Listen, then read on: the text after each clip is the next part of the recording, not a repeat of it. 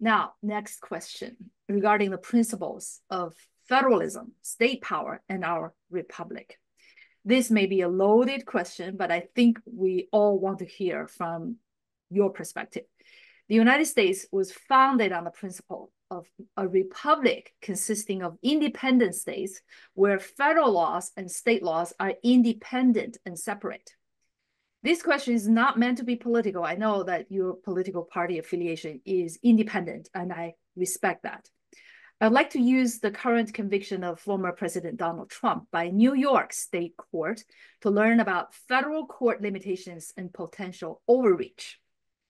Assuming this scenario, and this is related to federalism and checks and balances, if the US Supreme Court rules that a sitting president has absolute immunity, which sounds like the power of a king to me, and further rules that the New York conviction must be retried, vacated, or even overruled on the ground that the falsification of business records under New York law is related to the federal election, even though the illegal act related to federal election deprived citizens their right to be informed, which is a federal crime.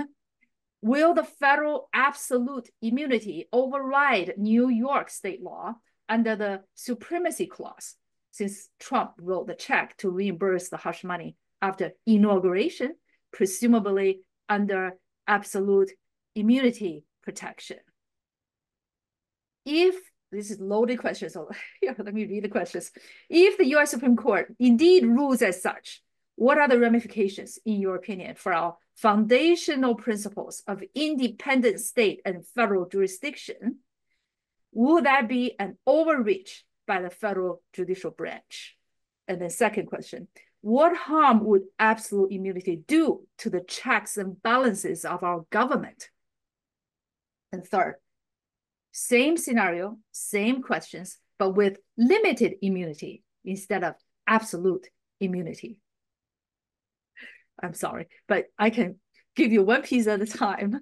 So the first is, what is the if it's ruled as such, which I doubt, but who knows, okay? What are the ramifications for the foundational principle of independent state and federal jurisdiction? Would that be an overreach by the federal judicial branch?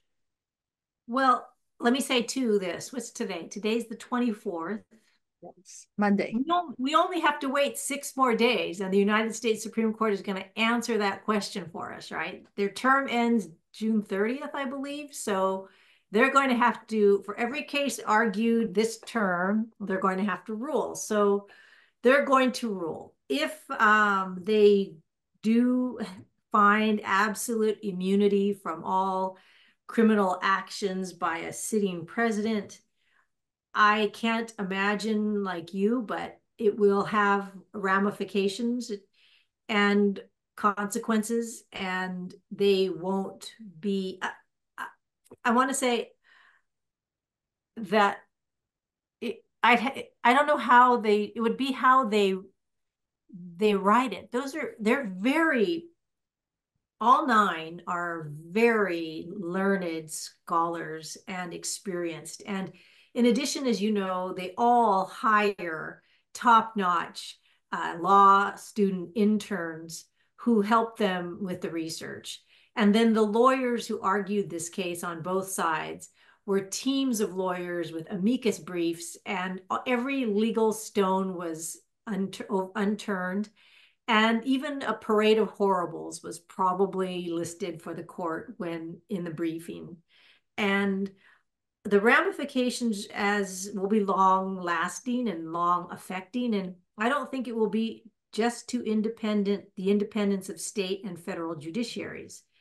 The truth is, as you know, when the United States Supreme Court rules on a matter that is potentially that is a constitutional right arising from the U.S. Constitution and the Bill of Rights and the other, 17 amendments that occurred after the first 10, then they are the last and final word. They are the highest court of this state on a constitutional issue. And therefore, they speak last, and they are, whether you think they're right or wrong, they are and have full authority in that area. So I think that however they rule, I know it will be the law of the land. And they're aware of that, and they're aware of these ramifications and these considerations. That's why the opinion will be really interesting to read if they find absolute immunity. As you know, it could be something far less than absolute immunity, and we'll have to read how much less. But I believe this: the United States Supreme Court, whether you like them or not, agree with them or not, they have been, in their opinions, very frank and very transparent. They write out what the issue is, what the law is, and why and how they concluded the way they did. That gives us all an opportunity to read it, to disagree, or to agree with some pieces. But one thing is certain, they do their work, maybe apart from the allegations against Justice Thomas and sitting on cases where his friends had an interest. For the most part, the United States Supreme Court has historically been transparent. They write out their decisions. You can attend the hearings, and they are 9 people serve as a check and balance on each other. If one of the justices says something that the other disagrees with, you know it, they write it, they tell you why. So I want to say that I think the process, even though how much we disagree with it, how much people seem to have strong opinions about Supreme Court decisions, the process is unlike any process of governance in the United States or elsewhere. Courts are transparent. We write what we think and allow everybody to take a shot at it. And typically we're working off of old laws that we're trying to apply to new and weird, everyday, contemporary situations. So I don't know that it will do damage to the independence between the state and federal judiciary, because there's a lot of interconnection. They are not independent. It's true we have a state constitution and there is a federal constitution, but as you pointed out, the federal constitution on issues of common issues is supreme. It does rule. We do have a central government. That was the big fight after we won the war against Britain, is we are going to have a central government. The other piece about the overreach, I think overreach is in the eye of the beholder. And it's sort of like the word activist judge is in the eye of the beholder. Some will say it's an activist judge because they lost. Some will say the judge was absolutely wise because they won. I can't speak to how a decision that hasn't been made would affect us, because I don't know what 9 brilliant people will actually say about the law. I'd like to read it. I know we're all watching it. It was a state law. It does affect potentially the state prosecution of those 34 felonies. So I think we just have to wait 6 more days. Yes.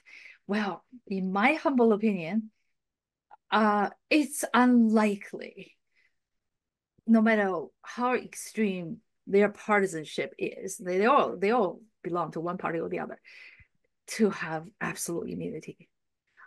Because that'll be the last straw will break the camel's back, because that means we are no longer a democracy ruled by law. That's for kings, okay, absolute immunity.